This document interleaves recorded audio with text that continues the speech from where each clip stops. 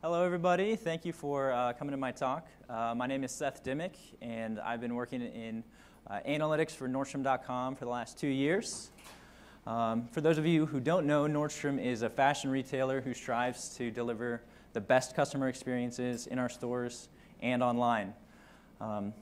Quick plug, we just opened our very first Manhattan store just a few blocks north on Broadway on 57th.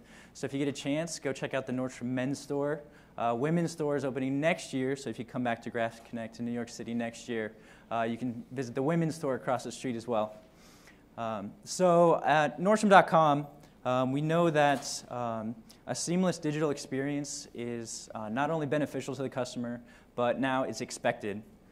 And to do this, that requires investment in technology, and one of those key investments that Nordstrom makes is a hackathon program that we do internally. We do 3 hackathons a year. Typical format is to hack for 2 days, and then on the 3rd day you have to present a completed project to a panel of senior leadership for judging. So for our last summer hackathon, I decided to take on with a team graph recommendations. So just as a disclaimer, recommendations is not my domain of expertise, and neither is graph. I just wanted to try it out. So I hope that me walking you through this process of what we did will help you generate your own graph ideas. So why recommendations? If you're coming from an industry other than retail, maybe some of you are in retail and that's why you're here at this talk, but if you're coming from an industry other than retail, you may not know their importance. Now, recommendations on a website have become an essential navigation and discoverability tool for shoppers online. Imagine you get to a product page on a website and your only options are to add that item to your bag or hit the back button. In this experience, you've essentially reached a dead end, which is not a good shopping experience at all. So what we need to do is provide a path forward for the shopper, and that path forward needs to be the right path for that shopper, and it needs to be in the right place. And through numerous A/B tests on our website, we know that tweaks in recommendation placement and strategy have a huge impact to the customer experience and to shopper outcomes as well. So that's why recommendations in general. Now, specifically for Nordstrom, I know there's a personalization opportunity for our recommendations in real time. I recently worked on a project before doing this hackathon where I helped personalize the order of content on our mobile homepage. Now, on our mobile homepage, we have this series of content tiles. Some of them are fixed marketing initiatives, but others are more product-based, and we have the freedom to rearrange those based on shoppers and their preferences. So what we did before using graph is we used a Markov chain model approach, which a very simple Markov chain you see in the middle there, that's naturally a graph in your mind. But to do that without graph, you use a transition matrix where you just store the probabilities of moving from one state to another state. So for a very simple Markov chain like the one in the middle of the screen there, you would have those 4 scores to store in your transition matrix. The probability of going from A and staying on A, the probability of going A to B, B to A, and B to B. Now, to do this for content on our page, what we did is we developed scores for the possibility of transitioning between brands, genders, age groups of our products, and then tied those from products customers associated with to those same attributes of content on the page. And we found positive shopper outcomes by personalizing the order of this content and surfacing that relevant content sooner to the shopper.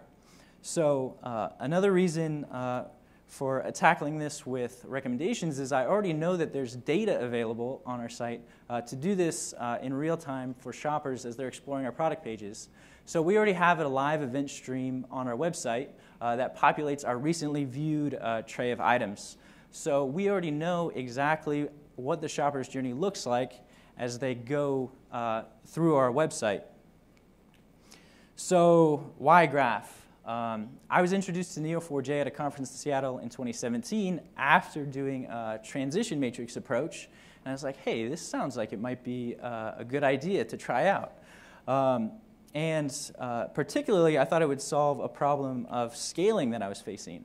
For the homepage, we were just documenting transitions between generic attributes of products, not exact products, or as we call them at Nordstrom, styles. So imagine you have a catalog of, say, 200,000 possible styles. If you wanted to document transitions between just those styles, you would square 200,000, and you would immediately have 40 billion possible transitions to score and store relationally.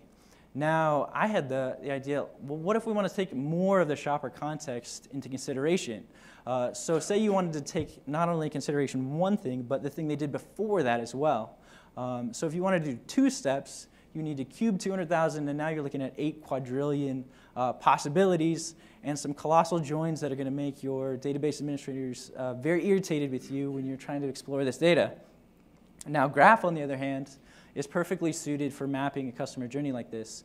Instead, you just need one node for each of your styles, and then you just record relationships between them as they occur. So, quick note on the scope of this hackathon project that we did.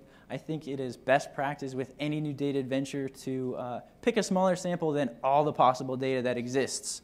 So our team, we just tackled a sample from 30 days of traffic from our men's shoes category on the site, which looked at about 20,000 unique styles and 2 million transitions between those styles. So let's get into the graph.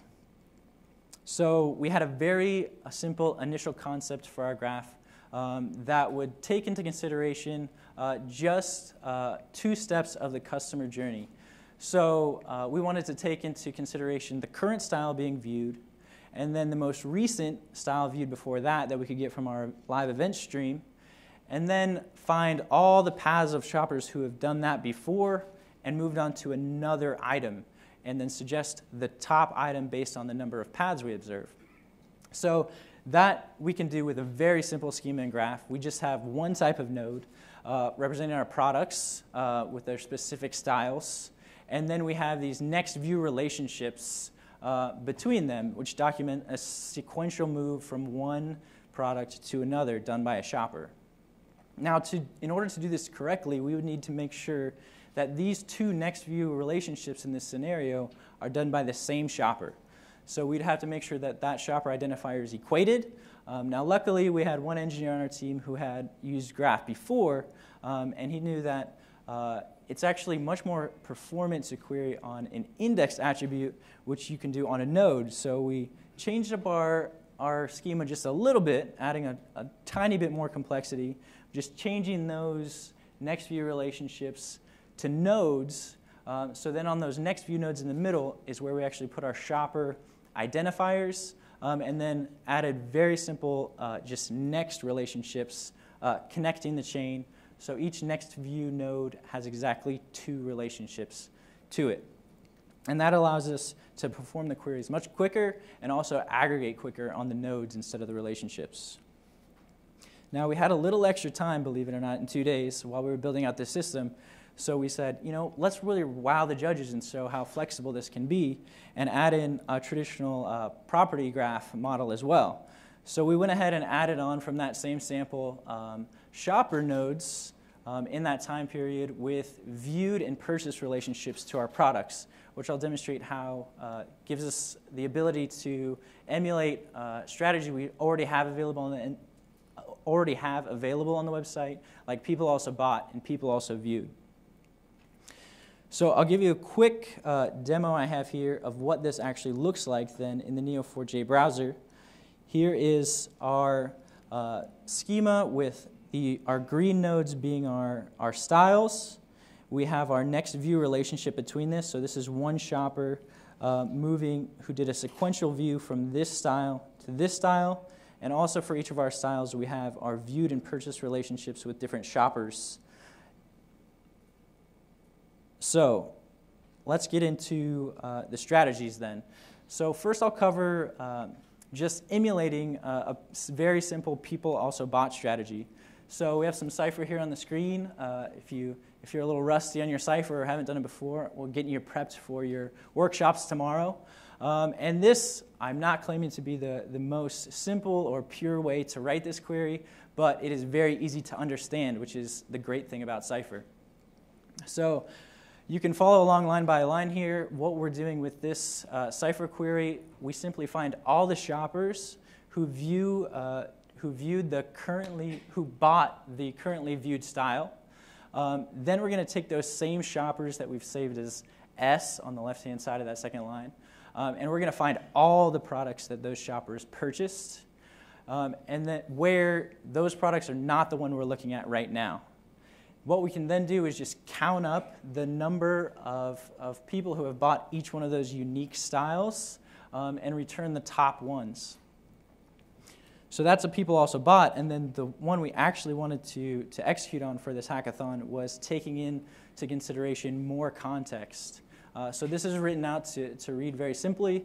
What we're looking for is, with our parameterized style 1 on the top line, we're looking for the style you viewed previously, so the one most recent in our event stream, and then the style that you're viewing right now, and then we're going to look for all the paths where anyone viewed those two items sequentially and went on to view a third product after that, where those are the same shoppers doing those two transitions. And then once we have all those paths found, we can simply count up which styles on the end have the most paths going toward them and return the top ones. So we can do a quick demo to help you kind of visualize what this actually looks like. For our simple people also bought strategy, you can get a visual of this. So what the people also bought actually looks like is here in the center you have the product node for the style that's currently being viewed. And then we've found all the shoppers who have purchased this style before. And then out on the perimeter you have all the other styles in our sample that were also bought by those shoppers. So for example, this product out here, we see one shopper in our sample has bought both of those products. And then what we're looking for our recommendations are actually these clusters of shoppers these are the products where we see the most connection of people buying both of those things and would be good products to recommend. So for our production system, then it's very easy. We're obviously not going to return a visual graph to our recommendations platform, but instead you do something like this. It would just return in tabular form with our styles ranked by the number of people who have bought both of those styles. Now, the one that's more personalized to the shopper's context, I think looks pretty cool. So once I drag this out here, you'll really be able to see it. So based on that query, that second query we went over, what you're seeing here is in the middle, you've got the currently viewed products. And over on the right-hand side, this is the product that they viewed most recently beforehand. And you see all those transitions that we found where shoppers did that exact same sequence. And then we've also found the next transitions that those shoppers did. And what we can do is look for the ones that have higher concentration of shoppers going to. And we know that people who did this one hop then went on to do this other hop most often, and we're trying to ease the navigation for the customer. You probably, hey, we know people who view this and view this, go on to view this, and just surface that to the top for our shoppers. And then if you run that exact piece of Cypher that we went over on the page, it's going to just return those styles just in a sequential order, and we can get those top items to the top of our shopper's navigation pane there. So what's next with this? Now, as I said, recommendations is not my domain expertise, but one of the team members on this hackathon does work on that recommendations platform, and they continue to investigate how to get graph-based strategies on par with our current system and what it will take to get this into production. But what's next for me is I'm hoping to leverage this experience to apply to a different domain area that I do work on, and that is the looks aspect of the Nordstrom website, which is a relatively new experience. Right now, you'll see it across a lot of different product pages down on the bottom of our page, and these are actually hand-curated stylings of our products put together by merchants and stylists to help our customers visualize how to wear these products and also serve as an additional recommendation for to cross-sell our items just like a salesperson does for you in the store. So I hope to use Graph to model these hand-curated outfits and find the associations between products and their attributes to then build out a suite of tools to help our stylists and merchants create these looks more efficiently. So thank you so much for listening to my talk on our hackathon project. And if you want to connect or ask any questions, I'm going to pack up and I'll be available right out in the hall, and I'll make room. Like when you said look, do you mean they match, like matching outfits? Yeah, so these are hand curated looks by our stylists. Yeah. She says this shirt goes with that. Yeah. So she would pick out. She said, "Yeah, those khaki pants that goes with the pink shirt. That looks good. You're good to go." Don't match, Exactly. Cool. Thank you, guys.